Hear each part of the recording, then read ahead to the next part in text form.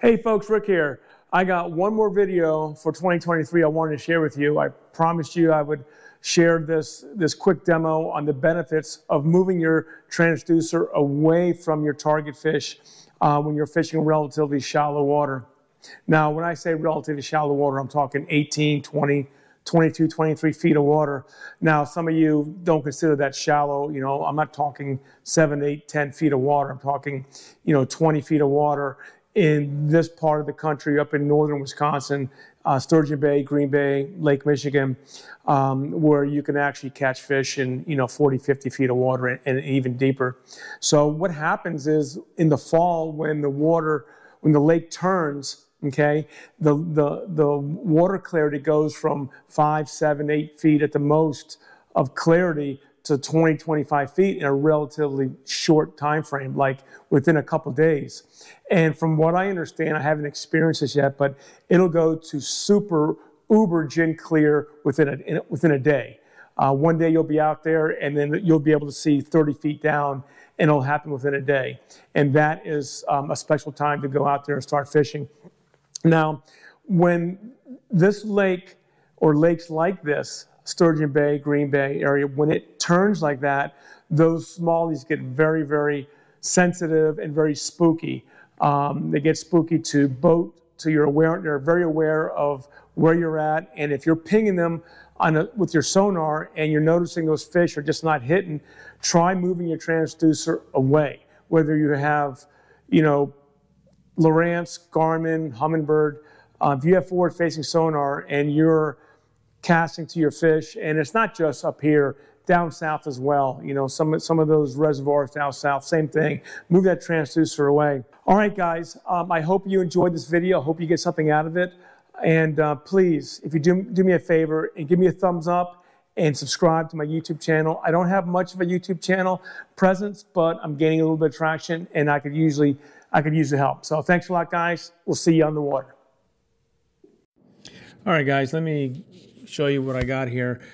I am sitting at 24 feet of water. Let me show you some quick basic settings that I have. I have my gain at 77%, depth range is at 30 feet, and my forward range is at 100 feet. Now, I don't show you the sonar settings, but those are just the basic settings. All right, so what you're going to see here is I'm targeting some fish that are between 22 and 40 feet away from the boat, okay? And I'll show you them here. They're kind of hard to pick up, but they're on the bottom. After you get some experience looking at the bottom, you can definitely see how these bass relate to the bottom on your Garmin LVS 34. Okay, so coming up here, you're going to see some fish here. I'm going to point them out here. You can see them down at the bottom. So you can see their fins come up and them turning around. But right there at about 42 feet, there's a bass right there. You can see one or two of them right there at the bottom there. Okay, and then there's another one or two right at about between 22 and 30 feet out from the boat. Right there. You can see them right there. Okay, now there you see my bait going into about 40 feet out, going down. It's a tube, and you see it going down in the water column slowly. And there's a bass reacting to it right there. That's that big bass that you'll see me catch here in a minute. Now, I have my sonar. See how he just turned away from it, and I tried twitching it, and nothing. And this is an example of some shallow water, relatively shallow water, where you have your sonar pinging and pointing right at that fish, and they're not interested. All right, so in the next part here, I'm going to show you what I do when I turn my sonar away from the fish after I've seen my bait targeting the area. Okay, guys, right here, what I'm doing, I'm looking at my 8612 graph, and I'm targeting those fish that are about 30, 40 feet out. I'm looking at the graph to find out exactly where they're at. And right here, I do my cast. And I cast about 50 feet out, past the target, and you can see the bait in the water column there sinking down to the bottom. Now once it gets to the bottom, you're going to see me move that transducer away from those fish. Now my target area is 30 to 40 feet out. You see that bait hit the bottom right about now there.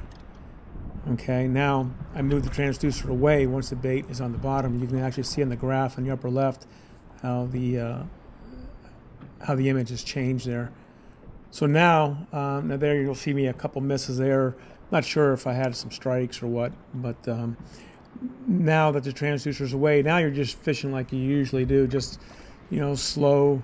And I think it's particularly important to fish really slow at this point because the fish are in relatively shallow water, and they've, you know, this is what I get this information from my friend Jacob Bigelow.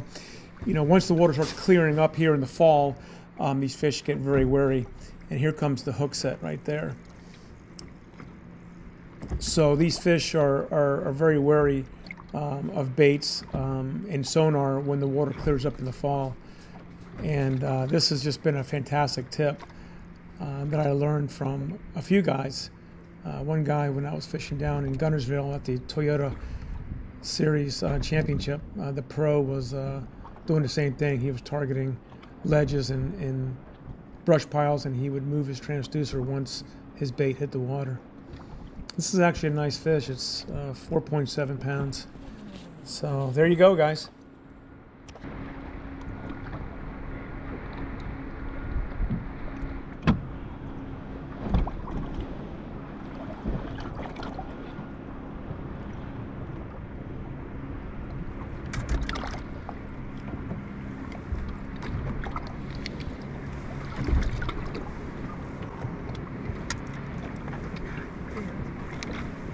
That's a big one.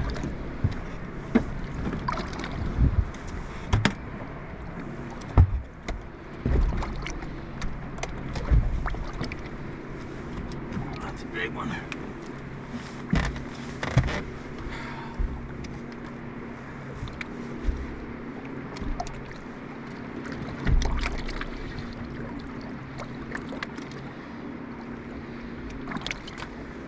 That one's probably close to 5.